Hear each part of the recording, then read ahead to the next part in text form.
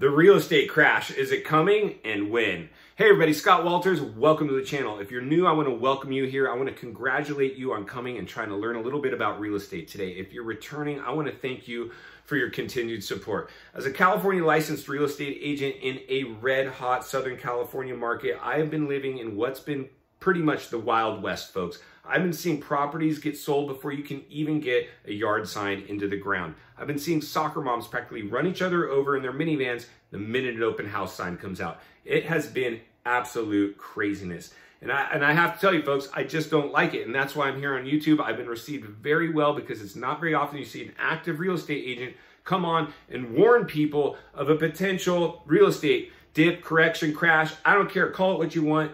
Something doesn't pass the smell test. Now, hey, listen, I'm helping a lot of people buy and sell and rent properties right now. I'm just scrutinizing because what I saw, the amount of people paying over asking price, I don't like it. I don't like to see people leverage everything they have on a home that if one blip in their income or the economy could take them put them into a tailspin, and the next thing you know, I'm getting called to sell their distressed home. I don't want that, folks. Listen, the money's not that important to me. So one of the things that we're going to do before we get into this very, very, very hot topic is I'm going to politely ask you to give the video a like, subscribe to the channel, leave me a comment below. I would actually absolutely love to hear from you. I take a lot of time to read your comments. I'm responding as much as I can. I'm busy. I know you're busy too, so I do my best. Thank you for that. So, folks, listen, it's the million-dollar question, right? Is there a crash? If so, when? I've seen it in the comments. How long should I wait then? How long should I wait on the sidelines?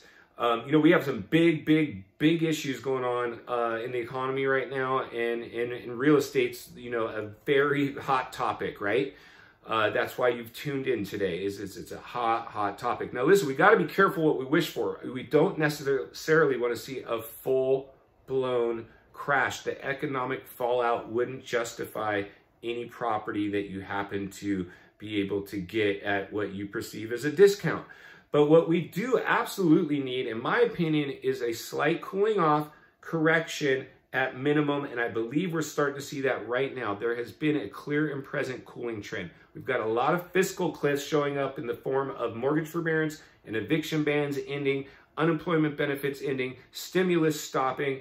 I could go on and on and on. We have a perfect storm of things that could absolutely throw this into a tailspin. We have to monitor it on a daily basis. I'm doing my best to produce videos every day or so, and there will never be a shortage of things to cover on this channel. That is for sure. Again, I know for me to remain wealthy, I have to make you wealthy first. I believe knowledge is a great way to do that. I believe you can do that by simply hitting the like button, leave a comment, subscribe to the channel. It's very important that we help people right now. I don't want to see people set themselves up for fail. I want to see people become very well-rounded, earn your wealth mentality. I want to see people not just getting by. I want to see them, have more than enough in life. And that is my goal here, guys. I don't want you to be so consumed about owning your own house as you are owning other people's house. That's the path to wealth. I've told you before, I'll tell you again, 95% of all millionaires made their money in real estate. It is absolutely amazing. Changed my life. So here's the thing, folks. We're in the pandemic for a full year, right? Over a year. We were in pandemic over a year. It was this incredibly crazy time that we've never seen before. This is uncharted territories.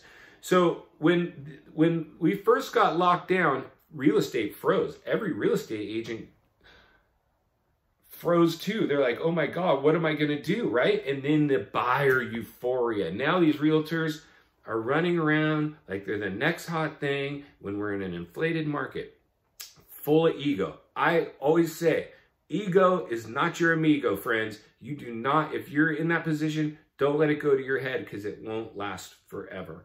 And even if it did, it's not the way to earn clients. The way to earn clients is the way I'm earning viewers right now, is to come to them honestly and try to help them earn wealth, not just walk them down the aisle to buy a house and sign them up for, a contract. And this is not the way to do it, folks. Clearly, I'm beyond that.